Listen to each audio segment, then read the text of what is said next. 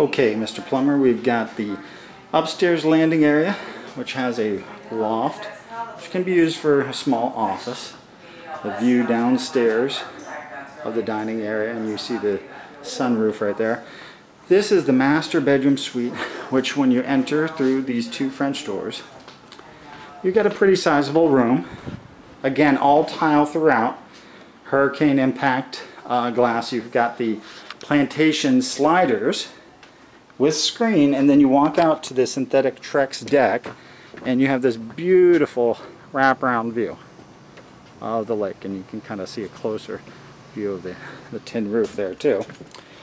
So you go over here, master features a his and her sink and a shower with two skylights right there.